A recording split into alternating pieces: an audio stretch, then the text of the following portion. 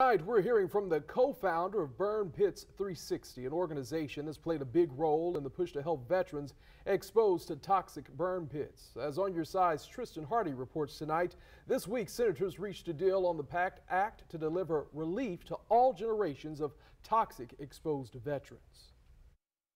Now that we're at this point, was it worth it?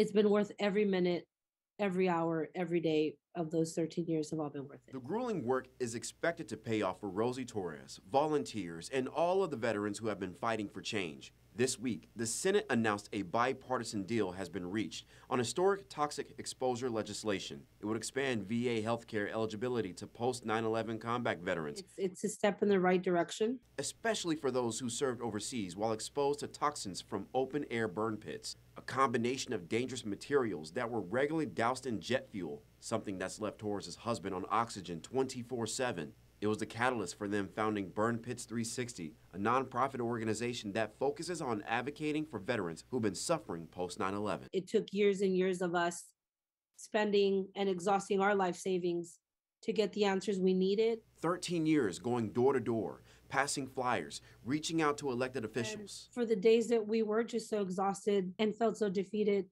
we would receive a call from another veteran spouse or a son or a daughter or a mother that said, I need help. The PACT Act is expected to be voted on by the Senate soon and then will need to be passed by the House. Nothing's done till it's done, to the president signing that bill.